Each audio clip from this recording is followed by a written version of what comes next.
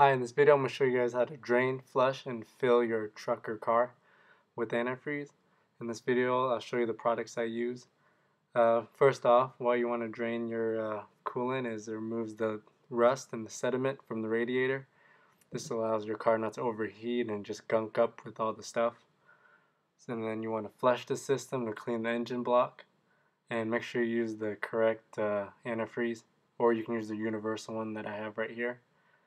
And then after you flush, you want to fill it up with antifreeze and distilled water, usually a 50-50 ratio. Alright, so let's get started. Some of the things you'll need, of course, is the Radiator Flush Plus Cleaner by Preston. Just need a bottle, and then of your favorite antifreeze and coolant. I just got right here. You can get it on Amazon, Costco, any auto store. And this is for all makes and models. I don't have to worry about color or type of antifreeze, so this is a safe one to use. And here's some instructions. Not much really, just drain, flush, and then fill. And this is the tube for usually F-150s and a lot of other vehicles. You'll need this just so you won't make a mess. And this is the dump all your antifreeze right here, just some buckets. First off, you want to take off your cap to release some pressure. Make sure your engine's nice and cool. And first off, I'm pointing to the plug that you're going to have to turn. I know it's hard to see, but it's right down there. You'll see it's right below the radiator. Here's a little better angle. Just see right below the radiator, that plug right there. I'll point an arrow to it. And the little drain plug where you can connect your tubing to is right there on the bottom of the screen, middle. So right here, I'm going to point again to where the rubber tubing needs to go.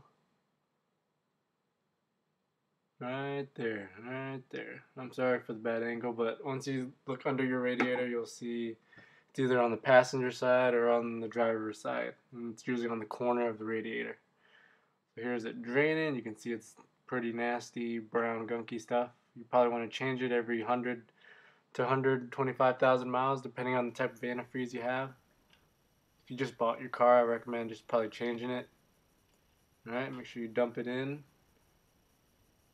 You're going to be flushing a couple times here, so yeah, you're going to need a lot of containers to hold it. So after I drain it, of course I plug it back up, start the car for maybe 20 to 30 minutes. Usually it's 10 minutes after it gets to operating temperature. And some distilled water. And run your car for 20-30 minutes. Maybe give it some nice revs, around 2,000 to 3,000 RPMs. No red line needed. And after your fluid is clear enough, you're going to want to go back and we'll get our antifreeze and our distilled water. And we'll fill our antifreeze up. 50-50 ratio. This is a concentrated model, so you're going to have to put distilled water in it as well.